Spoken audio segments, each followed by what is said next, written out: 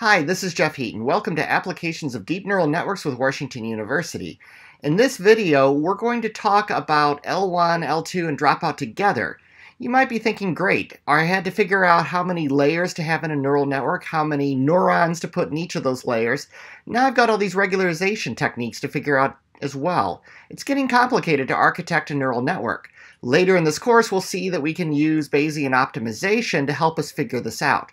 But for now, I'm going to give you some practical tips in this video. For the latest on my AI course and projects, click subscribe and the bell next to it to be notified of every new video. So we've added on quite a few hyperparameters as we've made our way through this course up to this point. There's the number of layers in a neural network. Adjusting these hyperparameters can definitely have an impact on the performance of your neural network. There's also how many neurons you have in each layer. There's what activation functions you're using on each layer. Now we've added dropout percent per layer and the L1 and L2 regularization values per layer. And you know what? We're not done yet. We're going to add even more on as we make our way through the rest of the course. These are a lot of hyperparameters, and it can be difficult to determine exactly how you should set these. In this video, I'm not going to show you any techniques for particularly optimizing any of these hyperparameters, but I am going to show you a way that you can evaluate what effect your changes are actually having. As you saw in previous parts of this module leading up to this point, if you rerun the neural network a couple of times, even with a 5-fold cross-validation, you're going to get various results from your final accuracy or RMSE, depending on if you're classification or regression. This can make it very difficult since your accuracy or your predictive power of the neural network somewhat bounces around naturally before you even change anything. It can be very difficult to know if the change that you just made to one of these hyperparameters has actually had an effect, or if you're just seeing normal variation in the neural network as a result of the random weights that that neural network starts with. In this section, we're going to look at something called bootstrapping. Now, bootstrapping is similar to cross-validation in that it is a technique that you can use to get training and validation sets to work with your neural network on. But it's different because it's not a set number of folds. You simply keep re-grabbing a training and validation set from your initial data set over and over and over again. And you do this with replacement. Now, when you say with replacement, that means that the first time you pull these elements out of the data set, you put them all right back in, and the next time you pull from the same group. So you could end up with exactly the same training and validation set on multiple pulls from your data set. But that's fine. We are going to average all of the accuracy or root mean square errors together to get an average performance for the neural network, and we'll simply keep pulling more and more and more runs from the data set as we keep going. And we'll look at how many runs, how many splits of your data set it takes before your average error starts to really converge to a consistent value. We're also going to use early stopping, so we will stop training the neural network when the validation set no longer improves. This will also allow us to report on an average number of epochs that is needed for this particular data set and neural network, so that you can start to get an idea of how many epochs you should really train with. Now, since we are using this for benchmarking, we are going to want to report the time that certain things took, because we might want to run this on Google Colab or some other cloud-based resource that will let us have more compute power. I'm just going to define that function. It's easy enough. Let's look at how we'll bootstrap for regression. So I'm going to show you a regression and a classification example of bootstrapping first, and then we'll look at the actual benchmarking program. For this, since it's regression, we are attempting to predict the age. This is the simple data set that we've used a number of times throughout this course. I'll go ahead and run that. It'll simply load it, and it's done loading. Now I'm going to bootstrap it. So let me just go ahead and kick this off because it takes a little while to run. and start to explain it. Here we're defining the number of splits. This is how many runs through this we're going to go. So I chose 50. 50 would be a bit big for a cross-validation because you would end up with a validation set that's 1/50th of the data set, and on smaller data that would potentially be a problem. But here we're doing a shuffle split. Just like with cross-validation, we will use a stratified split when we get to classification, because we don't want to accidentally change the class balances, because that would introduce bias that would give us potentially an incorrectly trained model. At least it would be slightly off because it would have been trained on the wrong balances, portions of the classes that is to be classified. This 0.1 tells me that I'm taking 10% of the data set for a validation set, and we're using 42 so that we have consistently random results from sampling them. It's not as important to do a random state for bootstrapping, because each time you run through it, I don't know that you necessarily care that split 1 is going to be the same as split 1 again when you run it, but in cross-validation it can be nice to have those consistent folds. We're going to split it, run through with each of these train and tests, and we're going to construct the neural network. So these are your hyperparameters that you'd want to be experimenting with. You will want to change these to different values and run it and try to get an idea of how effective this particular set of hyperparameters are. We'll look at this later in this video. We'll see how we actually construct a benchmark. We are going to use early stopping.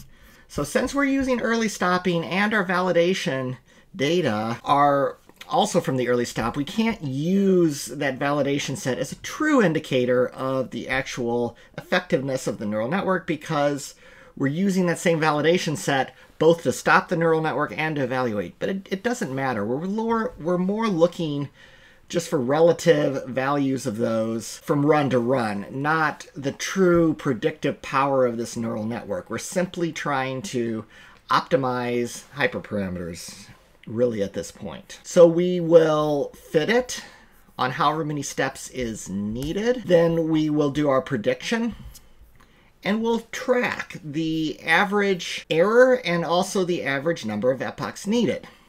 Epochs, however you want to pronounce that word. And we also track the standard deviation of the error, because the standard deviation gives us an idea of how much variance the particular set of hyperparameters is giving us, how much the neural network accuracy or RMSE varies from one particular run to another. Now you can see here we've done quite a few splits. So at the beginning, we got a score of 0.688, and obviously that's still the mean score because there's only one of them. No standard deviation on the first one because it didn't deviate from anything. And we continue to get our scores. You'll notice there is quite a bit of jumping around. Score equals 0.88, score equals 0.56, and so on and so forth. We continue this process, and by the time we get to 36, which is how far it made it, we can see the standard deviation is decent for this one. So it's jumping around by about plus or minus 0.18. And we can see that the mean score it has somewhat converged. It's right around 74. I mean, it's still jumping around in the tenths, but you can see really how many of these you want to average together before these start to get pretty convergent. The epochs, it looks like somewhere around now 113 to 132. These are jumping around quite a bit, but the mean epochs really has converged.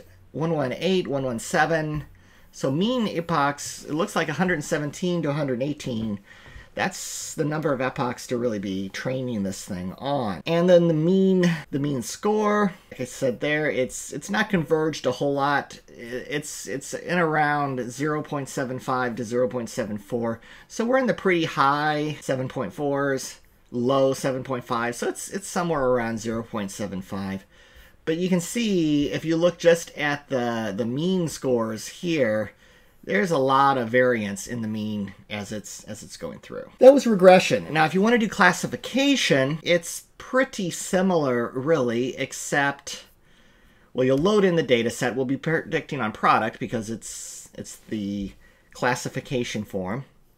Here, though, we'll use a stratified shuffle split. That is going to make sure that those classes stay balanced for classification. We're using 10%, just like before, and also a random state of 42. Then we're going to split it. But notice we have to pass in addition to x, the products, so that we know what the classes are, so we can evenly split that. Then we do the same splitting just like before. The rest of this is really pretty much the same thing. We have categorical cross entropy, and we set the final output neuron count to the number of classes. So it's the typical classification sort of thing.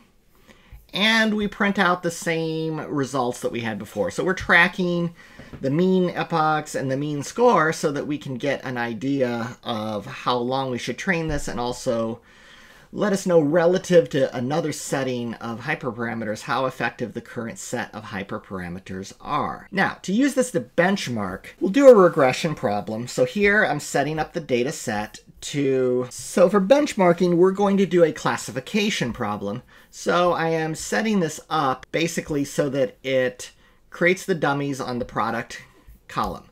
We'll evaluate it with log loss. I'll go ahead and run that so that we have it. I am going to start the benchmarking and explain it as I go. So you'll notice this is pretty similar. We're doing the stratified shuffle split just like before. Number of splits this time is 100 because that gives me a more converged score to actually evaluate this with, using a test set size of 10%. So we loop through just like before.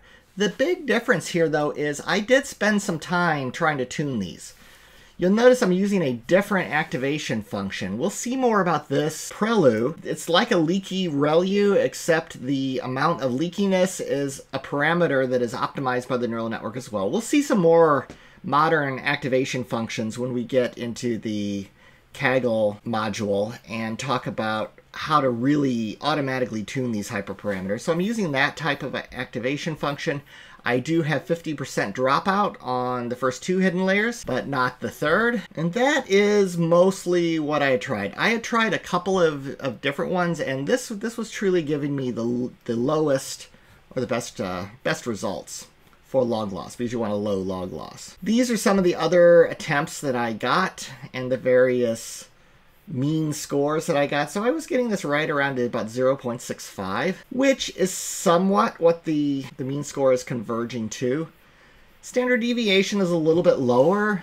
I attribute that to using dropout. And you can let this run. It takes it a little while.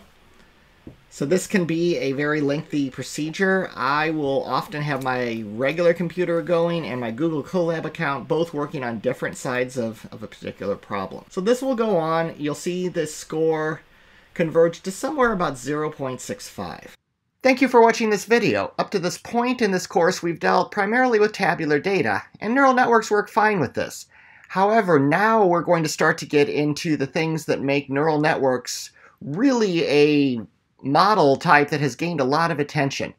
Specifically, we're going to start with images, but we'll also get into time series, how to actually have images be the output of neural network, and other things as well.